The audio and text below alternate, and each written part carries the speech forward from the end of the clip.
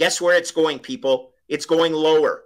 The U.S. Treasury as global reserve asset, U.S. Treasury bonds, it's over. Fiat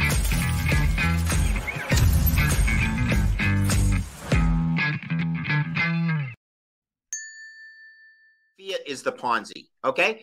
You got to understand that fiat is the Ponzi, and they don't teach you this in school, because if they did teach you that the fiat was the Ponzi, you'd never deposit your money in a bank, a commercial bank, because you'd realize it's actually not safe, okay? The only way that depositing money in a commercial bank is safe is because it has a Fed backstop or a central bank backstop implied. It's too big to fail. Therefore, you can lever banking 25 times its equity base. That's what a commercial bank is levered, 25 times.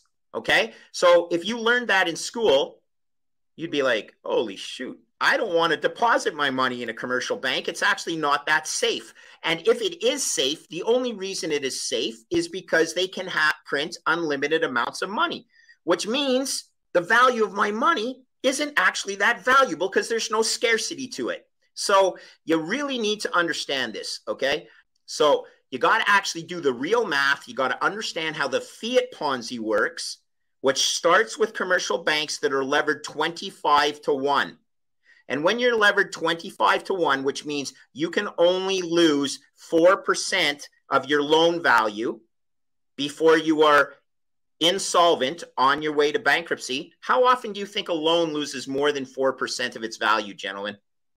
Trust me, it happens on a regular basis. The commercial banking system is regularly insolvent, and people don't know. But it's happened. 1988, when I started my career, Latin American debt. 1998, because of the long-term capital management, okay?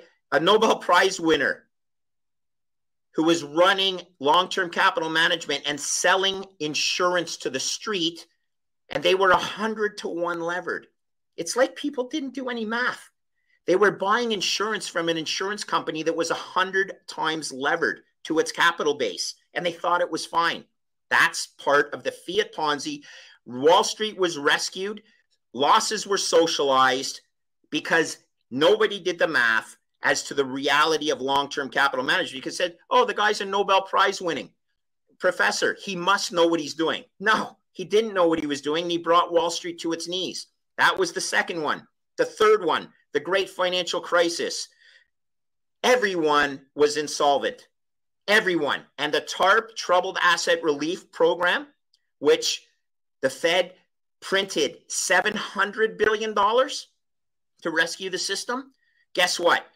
The last and final one was COVID. They printed trillions of dollars, multiple times what they printed to rescue Wall Street in the great financial crisis. That's where we are. Learn that fiat is the Ponzi, people, and successive financial crises will happen more quickly. They'll happen with greater severity, and quantitative easing infinity is a 100% certainty. Okay? All this bullshit that the Fed's out there, they're going to fight inflation. They've either done the math and they realize that it's nothing but job owning, or they are going to bankrupt the country. One way or the other, all paths lead to Bitcoin. Okay? You bankrupt the country, your dollar's worth nothing. You print QE infinity, your dollar's worth nothing. You need to hedge the fact that your dollar is worth nothing under all scenarios. But they'll keep printing it as long as people think that's the solution. And that is the fiat Ponzi.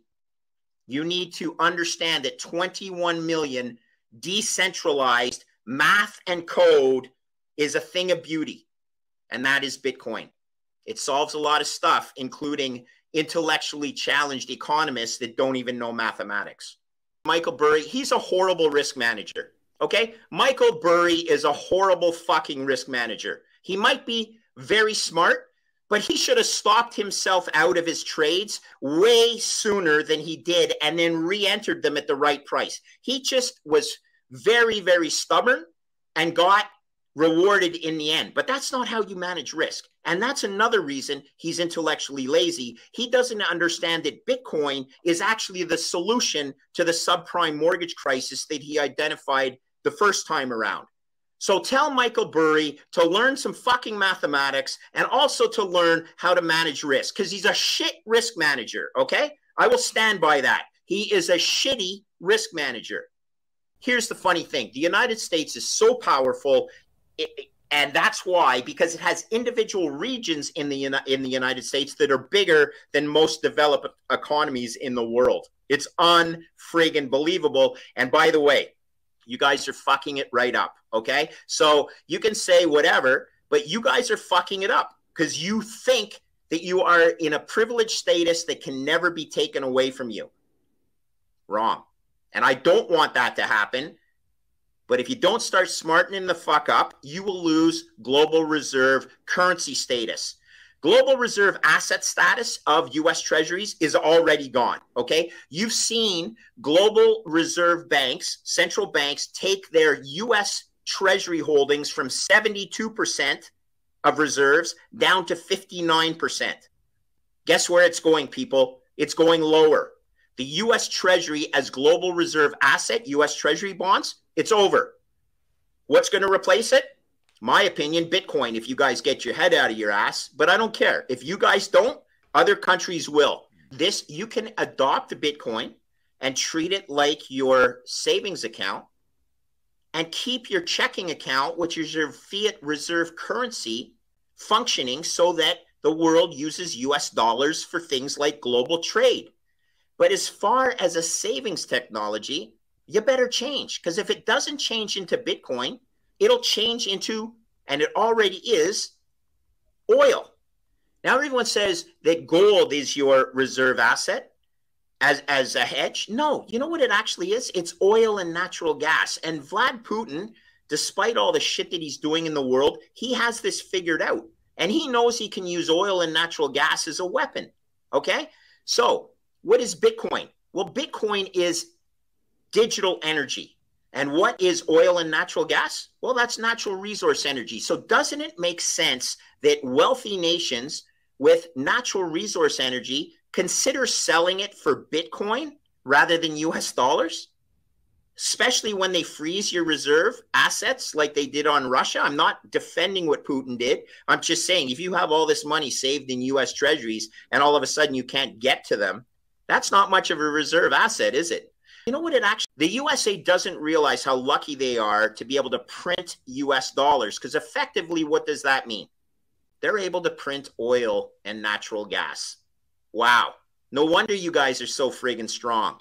You can print energy as long as energy is priced in US dollars. But as soon as it's not, you better get on board the Bitcoin train, people, or you're going to be like, you know, demoted, because your resource energy is nothing like that of Saudi Arabia or Russia or the other economic powers that have much deeper natural resource supplies than the United States has.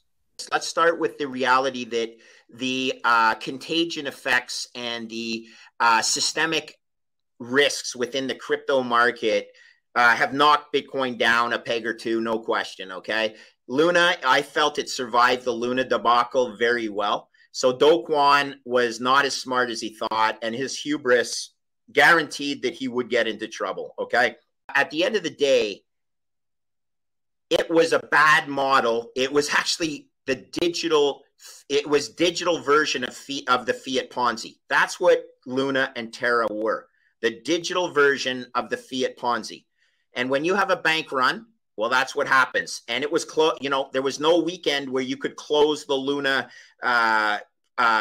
blockchain like they close Wall Street and then get things straightened out over the weekend and have some sort of rescue.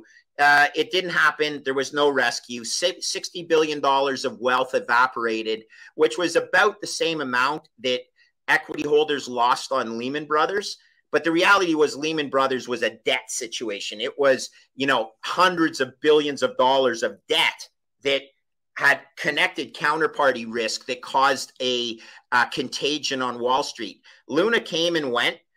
There was no rescue. Bitcoin fell because there was selling to defend the peg, but TikTok, next block, nothing happened to Bitcoin except the price went down.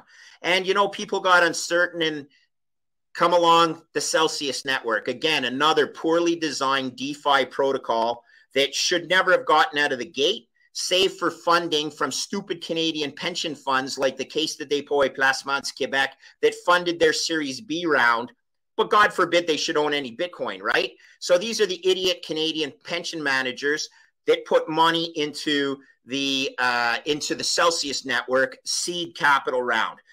Anyway, you get what you deserve. If you don't do your research, you get what you deserve, which is a bagel on the value of your seed equity.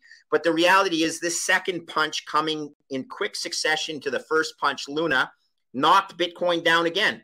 TikTok, next block. Here's the funny thing. It's keeping working. The health of the network is identified. The DeFi protocols will all fail. Those aren't my words. Those are NYDIG's words. Every single DeFi protocol that exists right now is at high degree of likelihood of failing. This is healthy for the Bitcoin network long term. Short term, you got contagion effects and systemic risks just within the so-called crypto universe. You know what? There's $1 trillion of crypto assets in the world right now. 1/2 of them are in shit coins. A lot of those shit coins are going to fail in the short term. There will be some potential pressure on Bitcoin. Then we could talk about the economic effects of the bigger TradFi markets if you want, but that's the reality of the crypto